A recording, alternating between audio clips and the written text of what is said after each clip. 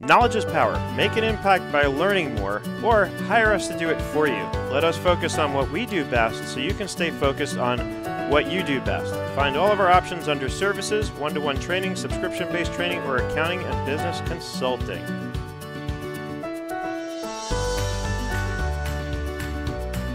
Hey, Seth David here from the world-famous Nerd Enterprises Incorporated, and welcome to QuickBooks Online Products and Services Deep Dive. We're going to take a look at products and services. Especially if you're an e-commerce company, then you should be concerned with this. Anybody who sells products should be concerned with this.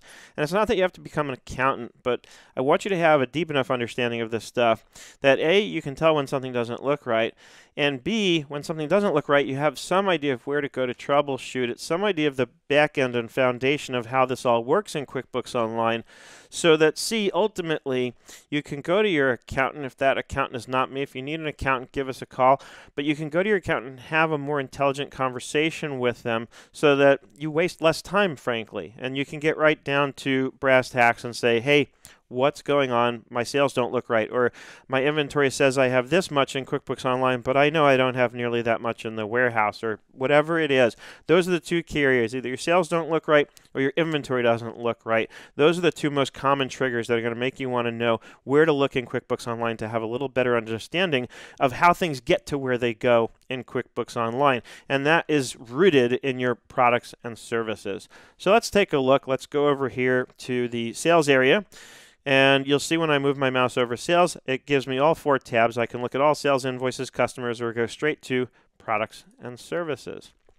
Now, once there, notice across the top here, I've got access to everything having to do with customers and sales, all right here. QuickBooks Online makes it very easy to manage this stuff. So if I want to create a new item that I sell online, I'm going to click New. And it's going to be an inventory part. And a simple way to look at this is that inventories, items, inventory products, are anything that you need to track a quantity for, right? So let's just call this, let's say we have light bulbs, right? So I have Edison light bulbs. Actually, here I typed the whole thing out. Okay, and I'll put ELB as my SKU. Important with your SKU to have it be at least 3 characters. If not already, at some point you may want to link an app up to QuickBooks Online to help manage your inventory.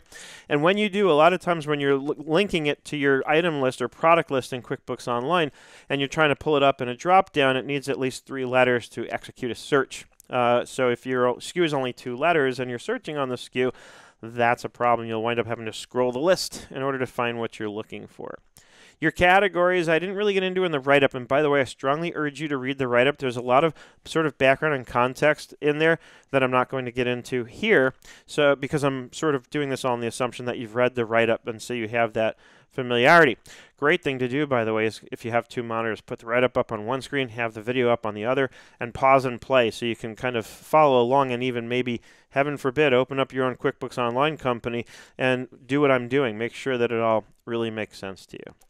When you're creating a new item, a new product where you're tracking quantity, it's going to want to know if there's an initial quantity on hand. I strongly urge you to put 0 there. If you do already have this product on hand, chances are you should go and enter the bills for when you purchase those products so you can enter and pay them. If it's something that you got and paid for a long time ago and for some reason you're just setting it up now, I'd still encourage you to set it up this way with 0 initial quantity on hand, and then I can show you another video for another day, or reach out to me for one-on-one help on this. I can show you how to do it in a way that's a lot cleaner. When you put it in here like this, QuickBooks Online is going to create an entry and stick it through opening balance equity, which there's really no better way to do it, but I don't love the way it does the entry because that entry then is tied to this very item in its setup. I'd rather not have it tied to the actual initial item setup as a transaction, but have a separate transaction for it. So that's my story, and I'm sticking to it. You also have to put a date here for the as of date. And I strongly urge you to backdate that as far back as you can, because if you are catching up and creating this item, even though you've had activity maybe for 6 months in the item and you're just behind on your accounting, if you put in today's date in a case like that, you're going to have problems, because when you go to record the bill or a sale of that item, of this item, and this date is here and your bill or sale is from a date prior to this, QuickBooks Online is going to stop and you have to go back in and edit this and update the date. So just backdate this. I've never had a case where I've needed this, and I frankly don't know why they force you to do it. But anyway, it's there and you have to do it. So do it, but take my advice, backdate it as far back as you can. Don't need a reorder point, can put one there if you want to. Most importantly, I want to focus on what I gave you in the write-up, where I described that in setting up a product that gets sold, you have 3 accounts to be concerned with. The inventory account, as I mentioned, is an asset account. It's where it goes when I've purchased it and it sits on my balance sheet, right? So when I enter a bill to pay for the item, this is the account it's going to go to. Normally, you just want to leave it at inventory asset. A common exception would be is if you have a manufacturing process where you have 3 different types of inventory, raw materials, work in process, and finished goods. In that case, you would have 3 different inventory asset accounts, and obviously you'd have different items for each of those sort of phases. So based on what item you're creating and what phase that item is meant to sit in, that's how you would choose your inventory asset account. You can put in sales information, but as I also mentioned in the write-up, not necessary, especially if you're selling these on a sales channel like your own website or Amazon or eBay or something. Let the sales descriptions go there. The only time this is really useful is if I'm going to be sending invoices to customers for the sale of this product directly out of QuickBooks Online. Then I'd want the sales information on here because that will populate on the invoice. Normally, I suggest leaving the standard sales price or rate alone, especially if you have different prices you sell this for, depending on where it's sold and whatnot. Leave it blank. It'll force you to have to stop and enter it in cases where it would otherwise be pulling this information in, such as when you're invoicing for it. It'll force you to stop and think and make sure you've got the right number in there. The income account, notice when I'm setting up an inventory part, I'm restricted here to only include income accounts in setting this up. On this particular company file, I only have one income account called sales of product income. Obviously, yours is probably going to be a little bit more clever than that, but the point being that you can only link for income account purposes to an actual income account. And you're going to see where that's distinguished when I show you the service item setup. Purchasing, who do I buy the inventory from? It's assumed with inventory that you're buying it from somewhere if you're not making it. Even when you make your own inventory, you have to buy the parts or the raw materials, right? So most items, pretty much all items that are inventory parts of any kind, need the purchasing side. And you can put a description that'll come up when you enter the bill for the purchase of this item, but again, not necessary. Cost, same thing. I encourage you to keep that out of there unless you know absolutely it's always going to cost the same. And then the expense account, in this case, really has to be a cost of goods sold account. And in the drop-down, you'll see I'm restricted to only cost of goods sold account types. You set up the account type when you set up an account in the chart of accounts. Again, another video for another day. But rest assured, this expense account, the terminology here is a little misleading. For an inventory part, it really has to be cost of goods sold. And again, in the write-up, I explain cost of goods sold in a little bit more depth and what that really means. And of course, you can put a preferred vendor in here if there's a particular vendor that you know you always or prefer to buy this item from. That can be useful to have, but it absolutely isn't necessary. So I'll save and close this. And now I have my ELB, my Edison light bulbs inventory item set up. I can start to record purchases and sales of this item right away. Now, we also talked about a service item. I gave the example of, let's say there's some labor that needs to be applied, such as I need to screw the light bulbs into the little fixtures that I'm sending out on my Edison lights for people, like the one I got. You saw the picture in the write-up. Again, go look at the write-up. You'll see what I'm talking about.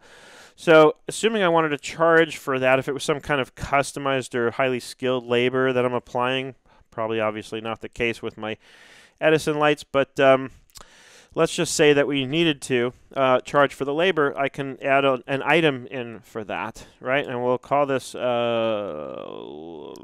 don't know, labor on products, right? LOP. Something like that. Again, we don't really need a SKU for a service item. It's not as important as it is for an actual product that I sell. But for the sake of being consistent, I like having rules that apply universally.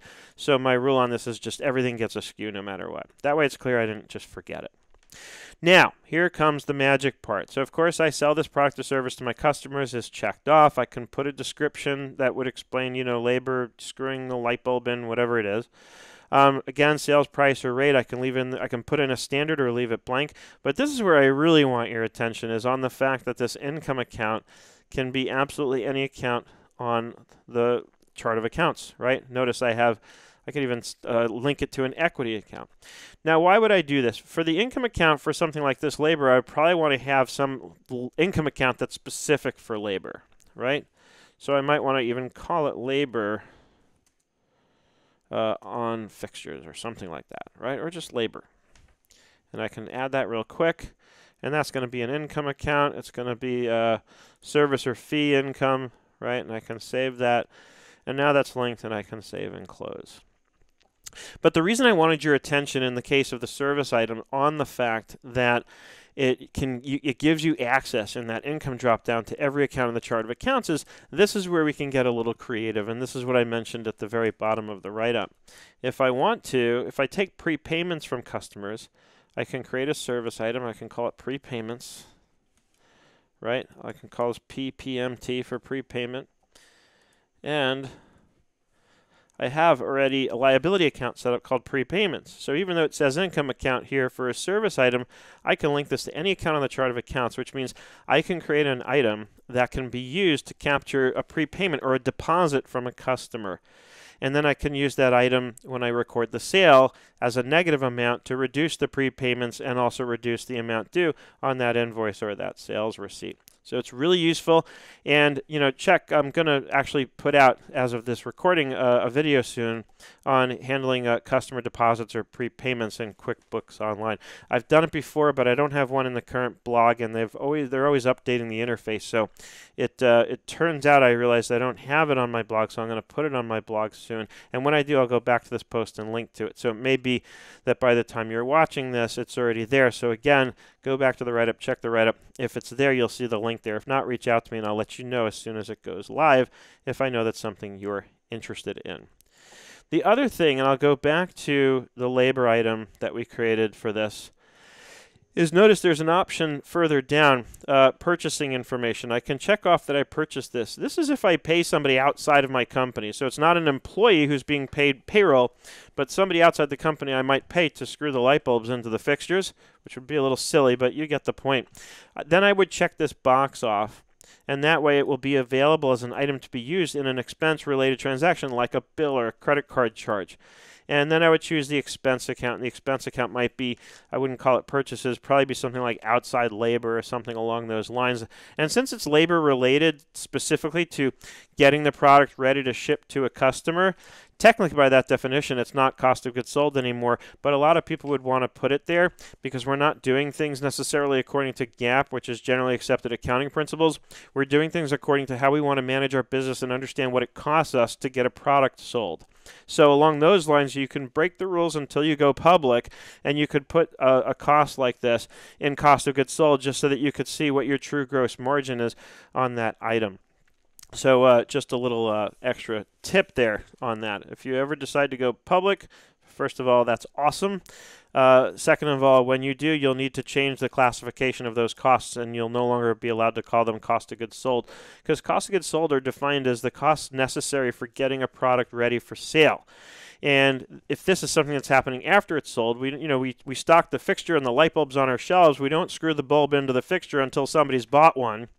Then by definition, that's something that's happened after the sale is made, which means it's not a necessary cost for getting it ready for sale. And if I never sell a single one of these, I'll never incur that cost. So by that definition, it goes lower down in the income statement into the selling and general and administrative expenses. So again, I'm not trying to say that if you're an e-commerce business owner that you need an accounting degree, but I think you'll agree, having heard what I've just explained, and if you go through the write-up, that having this knowledge is really useful so that you have a better, clearer picture of when and whenever your financial information doesn't look right. And as I said earlier, also so you can have a more intelligent conversation with people like me so that we can get to the root of things faster and more efficiently. And when something doesn't look right, when something isn't right, we can get to the root cause and we can get it fixed quickly, promptly, and efficiently. Because I know that especially in the e-commerce world, real-time, very fast information data is key to your success. So that's what I make every effort at providing,